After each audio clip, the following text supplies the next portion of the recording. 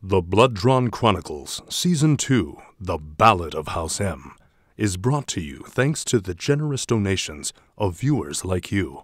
Thank you.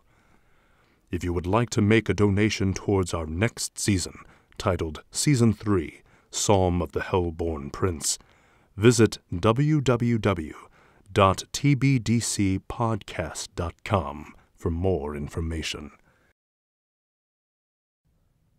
On behalf of everyone here at DigiFox Studios, we want to thank you for listening. And now, our story begins. You really shouldn't spend so much time lost in deep thought, Myrick. Your tea will get cold. Yes, of course. Forgive me. I was just wondering. About the magic of the box, yes. No, actually. That much I've figured out on my own. Oh, is that so? Do tell. It's the melody of the song. The right notes are played to induce hypnosis. The underlining melody is repeated heavily throughout the song. I read that vampires have the ability to hypnotize men. However, a vampire can only hypnotize one person at a time. For someone like Tyrus Godfrey, who was bound to the confines of his castle, I'd imagine the need to hypnotize multiple people at the same time would come in handy. Specifically, if a large mob should ever muster the courage to barge in unannounced. Well, bravo, Mr. Myrick. Indeed, your uncle was right when he said nothing gets past you. But now you have me wondering, what in this moment are you trying to not let pass you? Liana de Leon.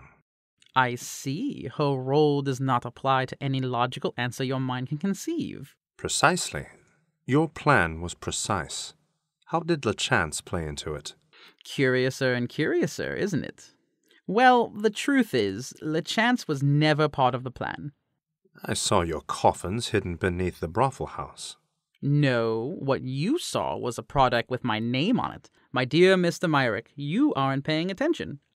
I supply countless vampires with inventions stretching from here to the edge of the Asian continent. Trust me when I say LeChance was not part of my plan, but a most fortunate opportunity nonetheless. Madame de Leon's sister was taken, and I presented her an opportunity to have her revenge. And clearly you knew my motives for stepping foot in Paris from the moment I arrived. How could I not? You walk the streets in circles every day.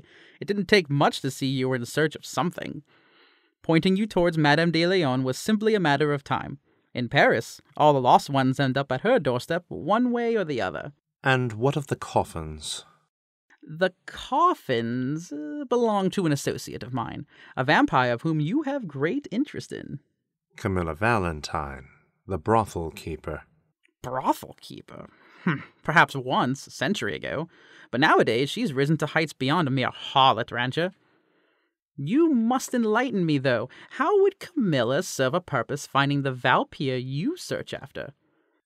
Tyrus Godfrey suggested she could, just before I broke his neck. A man, or vampire, would say anything to avoid the pain of death. Which brings me to my next question. Why did you let Lord Godfrey live? I didn't. Truth be told, he was the first vampire I encountered. I did not realize vampires took longer to heal than a Valpyr.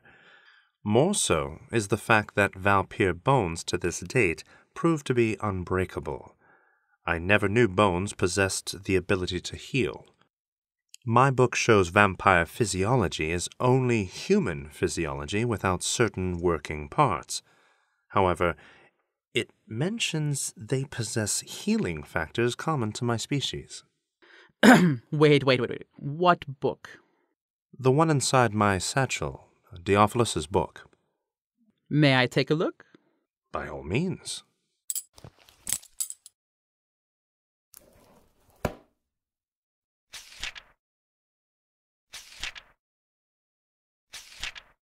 Remarkable.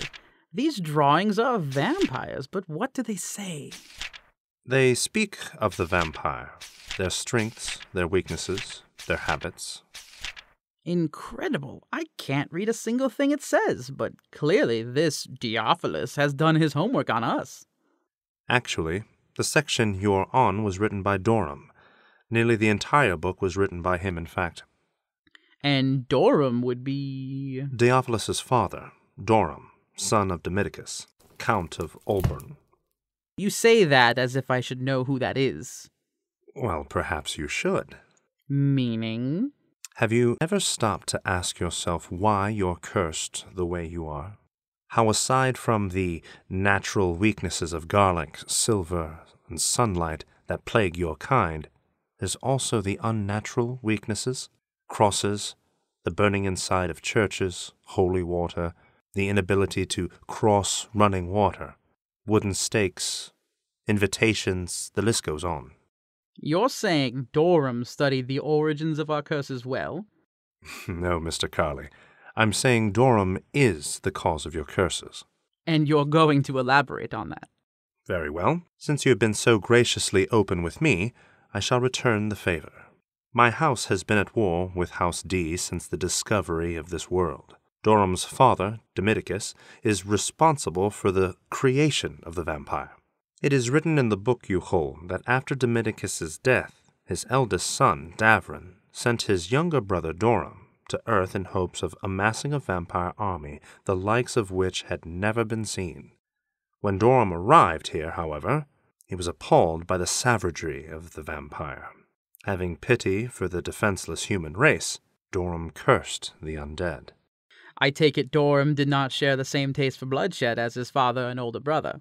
No, he was a kind man, and I dare say the most powerful alchemist I've ever heard of.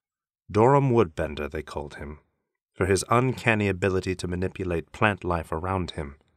It was rumored he had the power to make trees walk and raise mountains from the earth with a mere thought.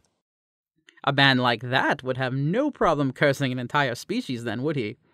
Naturally, with his own blood, he cursed the vampires, saying, "If from hell they come, then heaven shall see them there." Thus the reason churches, holy water, crosses are now deadly, I assume? The book also says he blessed woods such as oak, ash, and hawthorn to be fatal should it pierce the heart. Impressive. Whatever happened to him? When he returned from Earth, my family had killed his brother. Davrin had no male issue, making Dorum the new head of House D. Shortly after, he brokered a peace treaty between his family and mine by having his daughter Delora marry my uncle Menethius. Then, shortly after that, he was killed by his son Diophilis. Ah, it's all starting to make sense now. Tell me something. Does this book make any reference to artifacts that were used during this event? I'm not quite sure I understand the question. Does this book speak of using magic relics to help or otherwise hinder the vampire, or the earth for that matter? I'm afraid I'm still at a loss on what you're saying. Oh, gods. It's simple, really. In fact, it's hovering just above you as I speak. Go on, reach for it. I hope you don't mind. I took the liberty of bringing that over to us while you were in the middle of your story. It's a golden cylinder of some sort. Why, yes, and I think you'll find the gibberish written all over it is the same gibberish written in this book. It's Valpyrian. It would seem that way. I take it you can tell me what it says, then. Barely.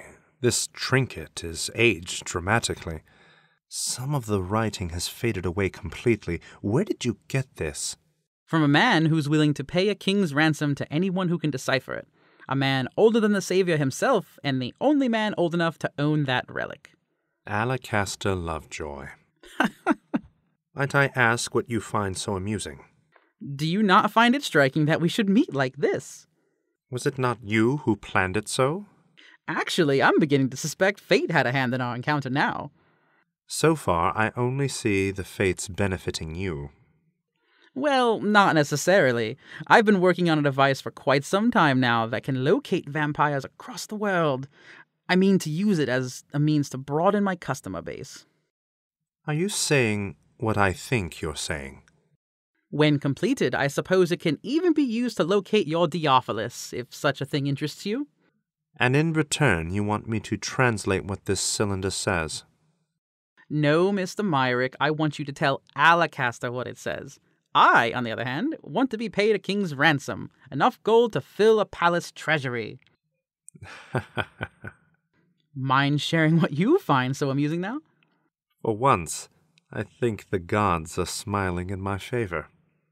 Gods? Well, we'll have to share opinions on theology one day. I didn't take you for much of a religious man, Mr. Carley. And I'm not. I only worship one god, the god of money, for only he is richer than I. Now come, Mr. Myrick, the night is young. Of course. I'll get to work on deciphering this right away. There'll be plenty of time to work on that when we return. And just where are we going?